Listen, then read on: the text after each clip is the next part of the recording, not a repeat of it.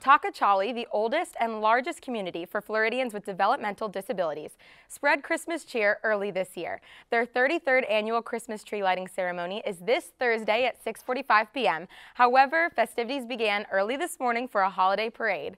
WUFT's Mary Grace Scully went to the Toccochali Holiday Parade. What was the environment like?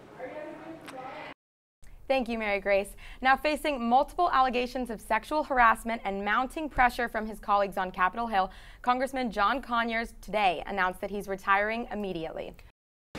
Welcome back. It's Fire Prevention Week and firefighters across the nation are taking action. The dike and flood control system was built around Lake Okeechobee, and this century officials have been hoping to finish major repairs before there's another disaster.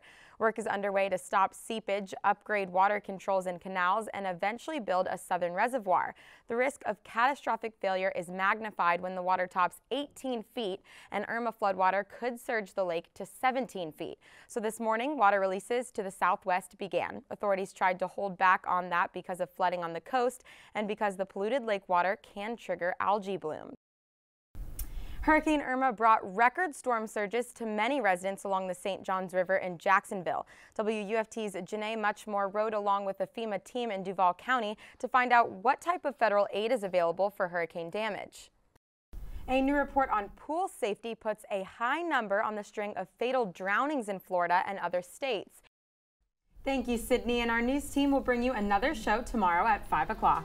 But your Florida news is always on at WUFT.org. Have a good night.